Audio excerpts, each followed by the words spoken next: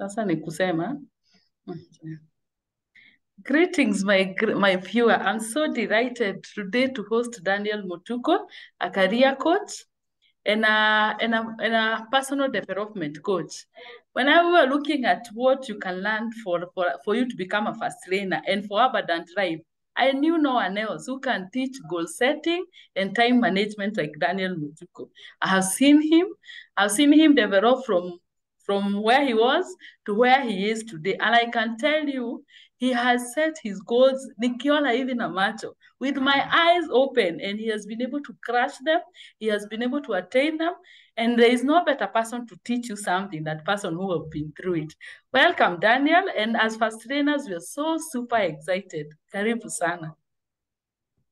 Thank you very much. I really appreciate, and thank you for inviting me to come and talk to the first learners all about goal setting. I know this is the perfect time of the year to start thinking about your goals. So I'll go ahead and take you into a deep dive, and whenever you find something that is of value, just drop that in the chat or in the comments and say, yeah, I got this to be something that is of value. Probably, I'm assuming that we have come across this idea of setting SMART goals. And yeah, it's a good model whereby you have a goal which is specific, which is measurable, attainable, relevant, and also time-bound. So this is a good framework for you to start with. And once you set a goal, try and check, does it really fit in all these 5 criteria? But at the same time, I would also want to mention that goals are supposed to help you to think of the future and also learn from your past. Think about your past. What have you done before? What have you tried? What has worked? What hasn't? And with that, you can use to plan and think of a future which is way better than what maybe you currently have at the moment. And so once you have set a goal, it is good for you to think about, how do I have a plan or create a plan to make this goal come true? Because a goal without a plan is just a wish. And this is one of the things that make people frustrated when they keep on making goals year in, year out, and they don't achieve them. And when you look as to why, they didn't have a plan as to how they're going to achieve that goal. So today I'm going to give you that plan. And it's this simple. Set a goal, make a plan. That is what we are going to do in this video in a few minutes. Then once you create the plan, get to work to it, stick again to it. But I will still say, stick to the goal, the end goal, but learn how to change the approach. You can always change the approach, and finally you'll be able to reach your goal and will have the smiley face, probably in the course of the year, at the end of the year, but you will be happy that you actually saw this through. My personal criteria. I know we have talked about the 5 things: the SMART goal, specific, measurable, is it realistic, time bound. But I would want you to have a goal that can answer the question, what? What is it that you want? And this is where the specificity comes in. I don't know if I got it correct, yeah? Specificity, or is it specific? What is it that you want? I want to lose weight. I want to earn more money. I want to increase my savings. That is general, but how much savings do you want to have? You want to earn more money. How much? Do you have a specific, like maybe every month, I want to increase 10,000 in my income. I want to be able to save 1,000, 2,000 more every month or at the end of the year.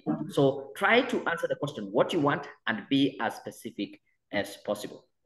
And secondly, give yourself time. By when? I want to save 10,000, 100,000 by that year, December 2023. Or I want to increase my income by 10% of what I'm earning currently by March 31st. So it's good for you to answer the question why, and also be very clear on the time, by when, so that you're not just having it open-ended, because if it is open-ended, again, you will not be motivated to take action. And once you have done that, the key thing here is to take action. A good goal, having even a good plan, but without taking action, again, it's still a wish. So action is what really separates They're successful and those who are not successful. And to help you with that, I am going to give you this tool, which I learned some years back and has revolutionized how I look in terms of goal setting and actually creating actions that will enable me to achieve that. So you can download this worksheet. I'll give a link to Esther so that you can easily download this worksheet. It's a simple table which is supposed to track your action and behavior. So you can see on one column here, we have behavior or action. And then across, we have the days of the week, Monday through to Sunday. We have this column, total, target, and comment. And we'll show you how this works. So on this column, I would want you to write down what is the goal that you want to achieve. Yeah. So as an example, you want to earn 10,000 extra each month. And another goal you might have is a personal goal. I want to weigh 55,000 by 31st March. So you can see each of these goals is answering the question, what is it that you want? And it's also clearly answering by when. Once you have identified your goals, under each goal, I want you to write very specific actions that you're going to take to help you achieve the goal. There's a difference between the goal and the actions, the steps that you're going to take. So as an example, if, for example, you're running your own business, you want to earn 10 extra 10,000. If you are a salesperson, you can say, I'll do more sales calls. So that is an action you can take. You will engage more people, maybe on Facebook. You create a Facebook page, Instagram, whichever, engage people. Go to networking event. These are actions that you're taking that will help you achieve that specific goal. Then if it is about weight loss, you can go to the gym, run, and all that. Once you have listed the action under the goal, I want you to go to this column here now, which is called the target column.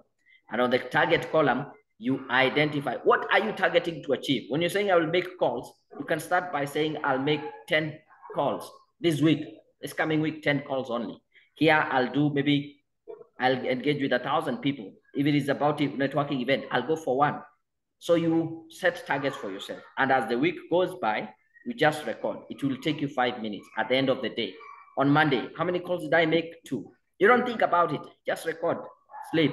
Tuesday, wake up. Do your thing. At the evening, ask yourself, how many people did I engage on Facebook? 100. Record. And at the end of the week, you have it filled up like this. You tally the total. Take a look at the total. And here is the target. And compare the two. Now, when you start comparing the two, it starts giving you some patterns. It gives you some feedback. And you can now write in the comment, what are you going to do to improve?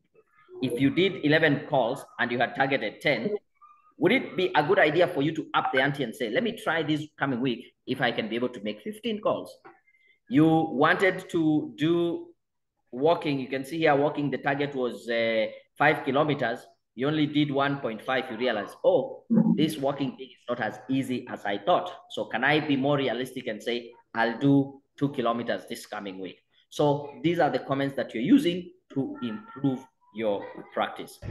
Now, probably most of you use to-do list, whereby you wake up in the morning and say, I'll do this, I'll do this, I'll do this. I want to encourage you to ask yourself, when you look at that to-do list, are those to-do lists among these activities that are helping you achieve that goal? And if not, I suggest you create what we call a not to-do list. This is a list of things that you do that keeps on, would I say, keeps you busy the whole day. But when you look at it, they are actually not somewhere here helping you achieve your goal. Identify the things that you need to put on the not to-do list so that you don't get derailed from your goal, and stick to the things that will help you get to your goals. I know this is easy to do. The big question is, will you do it? And if you do it, if you rely on will, will you do it? Yeah. You might rely on your willpower, but willpower fades away from research. It has shown that you can rely on your willpower, but in the morning it is full tank, but as the day goes by, it fades away.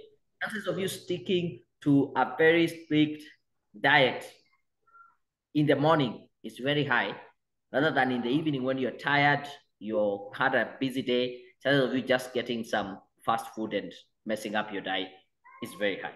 So don't only rely on willpower. I want to introduce you to something called the why power. Ask yourself, why is it that I want to achieve this goal? And when you pull and when you try to get from your why power and drive yourself from why is it that you're doing this? It is said, once you understand the why you're doing what you're doing, even the hardest day become easy for you. And so that would be my challenge to you.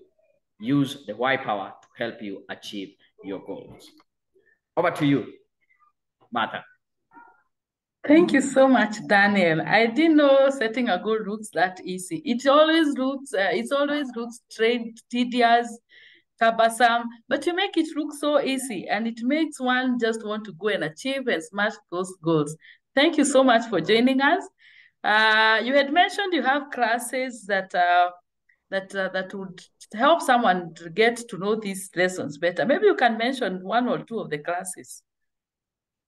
Okay, yes, I do run several classes. Like there's a coaching program called the Badass Pro Coaching Program, which is mainly used to help people be able to be very clear on their careers and their goals and how they can actually approach if you are targeting to get jobs with NGOs and international organizations, because it's all a goal setting exercise. Set this goal, this is what I want to get to, then we can be able to identify what are the steps you need to take. We help you, hold you accountable, and you get there. So you can just head over to careerpoint.co.ke/badass or careerpoint.co.ke/courses. You can be able to see a variety of the courses that we offer. Thank you again, Dan. We really appreciate for coming and host, and then for us to be able to host you. And for you fast learners, this is one of those lessons that are, life-changing. Let's learn from it and implement it and watch our life grow and go to the next level. In case you would want to see Daniel again, let me know so that you're able to invite him. Thank you again. I'm very much excited. Thank you also for welcoming me. And maybe I can add something you mentioned. Yeah, I make it look simple, but simplicity is the thing that will make you achieve your goal. When you make it too complicated, you get overwhelmed. You don't have even the motivation and the energy to get it. But even when you're doing your goal setting for the year, make it as simple as possible so that you get the motivation to go and do it. Otherwise, thank you very much. I really appreciate. And yeah, keep on watching all the videos on this channel. Thank you so much. That's my viewer. That's all time we had for. Thank you, and keep watching this channel, Abundance Fast Train, and also check Daniel Mutuku, and you'll be able to learn more. Thank you so much. Thank you and goodbye.